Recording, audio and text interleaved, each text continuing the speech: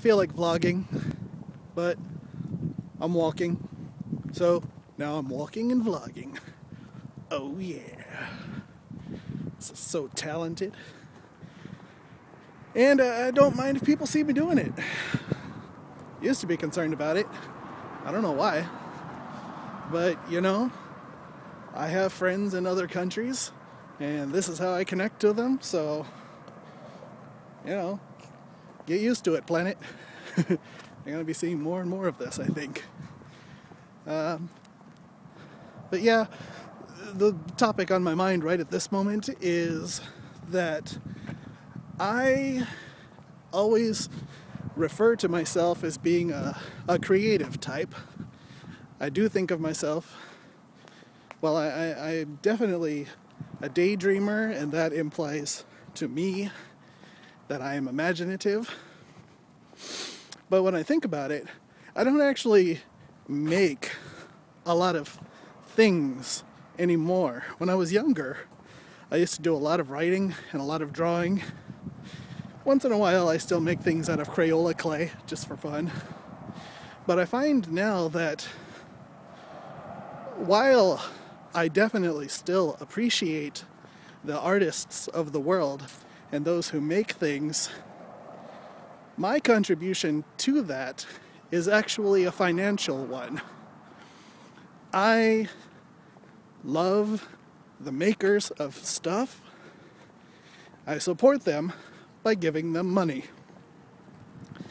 And in between, I don't have a direct connection to them most of the time, so I end up having to, there needs to be a middleman. There needs to be a store in the middle, and also I need advertisers to tell me where the stuff is. Traffic, I'll be right back.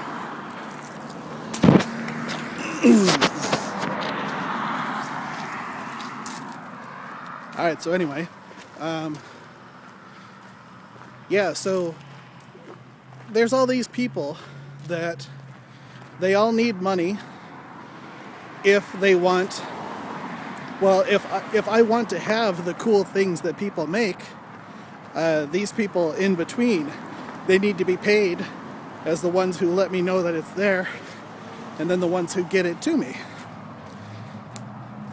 And I guess this has crossed my mind because I'm on my way to my favorite store. Well, I don't know if it's my favorite store, but I go there a lot.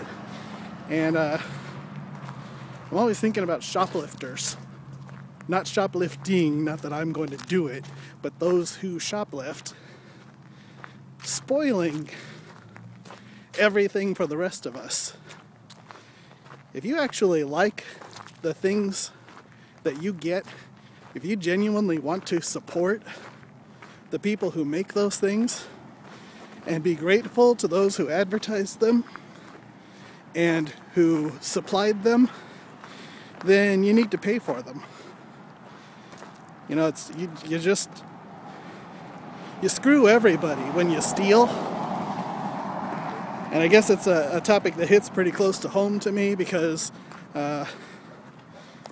when I was very young, I did shoplift a little bit, and I had friends who just loved to steal.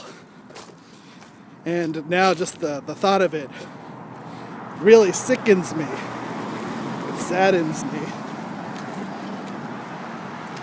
And I always think about it when I'm going to this store because you may remember the Code 60 video. If not, maybe you should go check it out because it's kind of funny. Just the idea that I would shoplift when my feelings about the subject are so passionate against any kind of theft. Anyway, pay for your DVDs, don't pirate things. Bye for now.